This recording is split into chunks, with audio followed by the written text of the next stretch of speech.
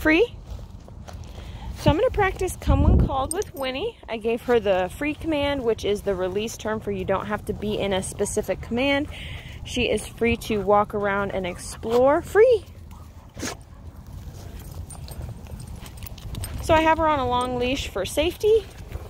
That way if she doesn't listen to the command, I have a way to reel her in. We have a dog distraction over there. She's doing a really good job of staying by my side. But I need her to be free so I can call her back.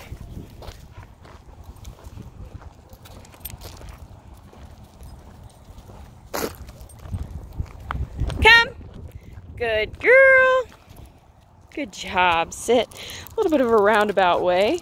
Good job. So when we call Winnie to come to us, sit.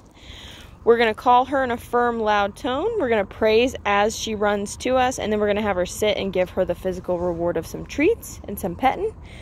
Free.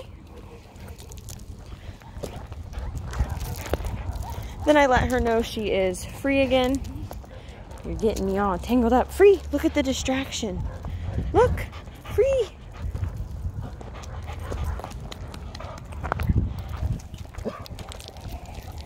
Good job. So I didn't call her to me, but she did check in. I want to reward that behavior, Free, because I want to let her know that checking in with me is always going to be a good idea.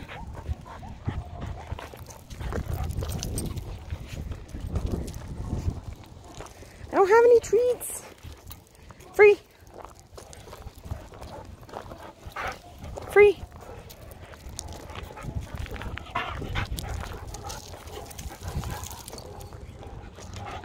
You're doing a good job of ignoring the distraction, but we want you to be distracted so I can call you.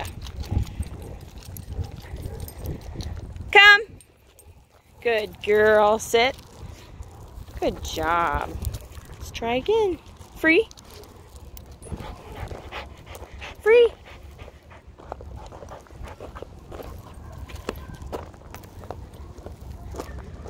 Free.